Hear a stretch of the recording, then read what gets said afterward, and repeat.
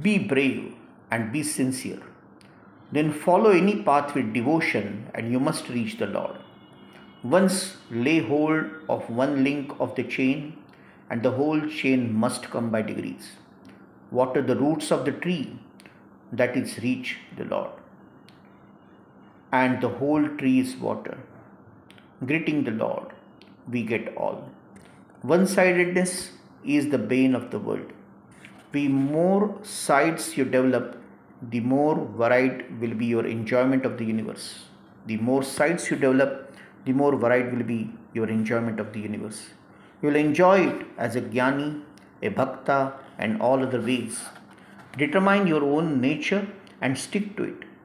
Nishthâ is the only method for the beginner. But with devotion and sincerity, it will lead to all.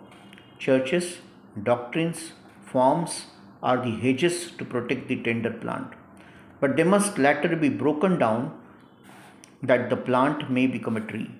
So the various religions, Bibles, Vedas, dogmas, all are just pots for little plants, but they must get out of the pots.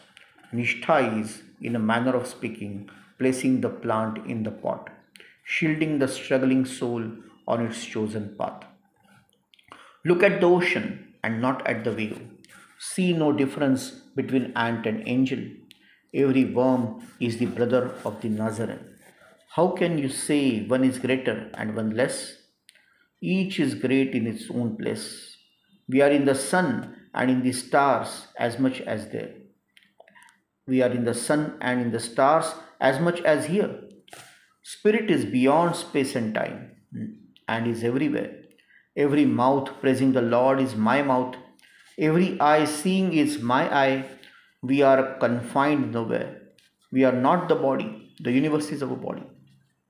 We are magicians waving magic wands and creating scenes before us at will.